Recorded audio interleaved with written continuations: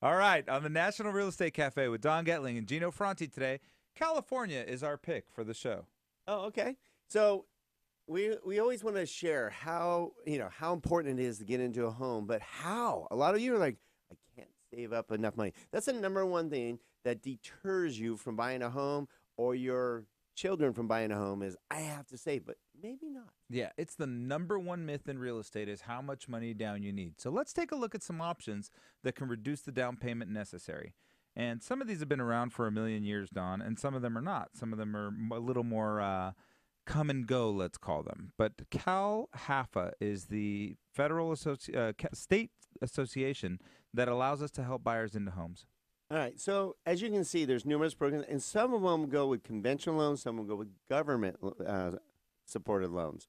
So it depends on your particular scenario, how much down payment you have, how much income you have. I mean, there's a lot of parameters that are imperative to you actually qualifying for one of these programs. Yeah, now these are all the Cal HAFA programs we're looking at today.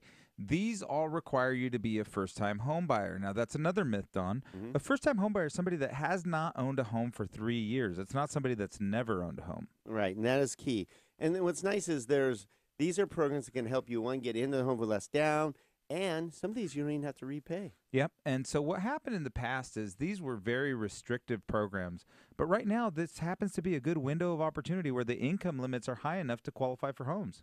All right, so the beautiful thing is you're looking at that chart going, what does that mean to me? Bottom line is we want to continually let you know or make sure you let others know that there's options for you to get into homes, especially to help first-time home buyers get into a home. That's why there's income limits, DTI limits, and so forth to make sure that these are structured to help new home buyers get into a home. Without too much risk. So, Right. just to be clear, some of these loans can finance up to 105% loan to value. That means it'll finance your down payment, it'll finance your closing costs, and it'll finance the rest of the price of the home.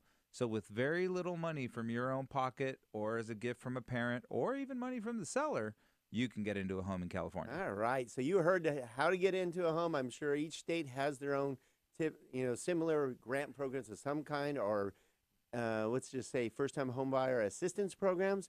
But there's so many options. A lot of you probably, like you vets, do you understand that you can get in with zero down potentially? So reach out to your mortgage professional that will give you the correct options. That internet thing, good luck. Talk to a mortgage professional. You heard it right here.